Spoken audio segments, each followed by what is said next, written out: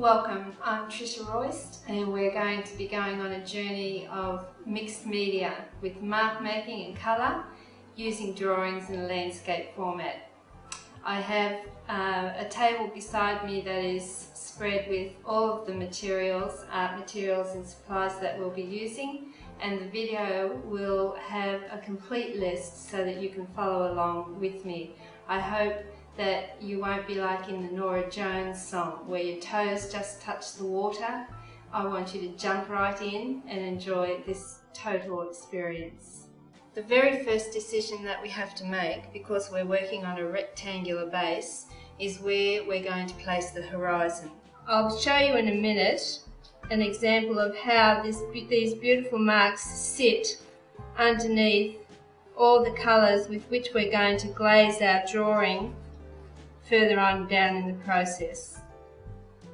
What you're looking at here in this example is the finished section of a drawing that shows how beautifully all of the blown ink lines from this first application show up and are enhanced by the successive layers of colour and drawing.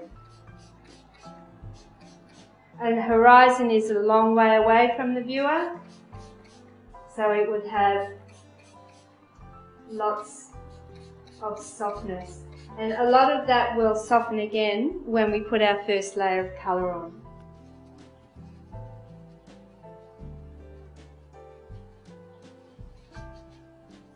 I'm placing red gold now.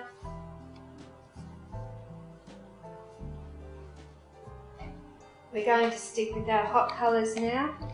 I'm moving into the beautiful area of quinacridone magenta.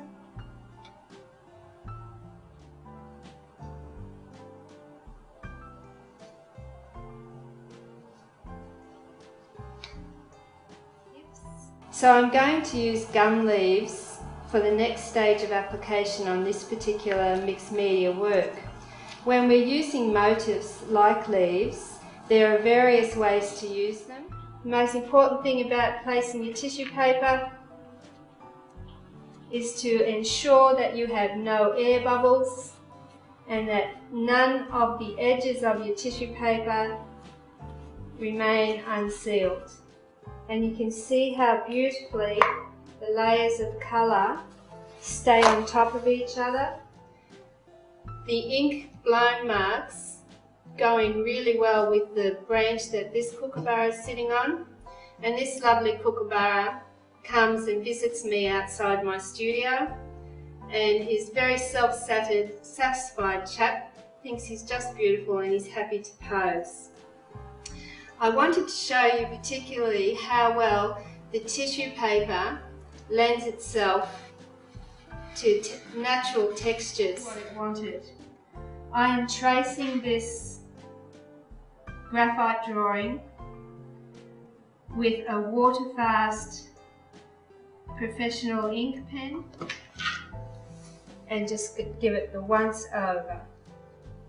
I'm going to move across to my left, and I just want to lift out this one pelican.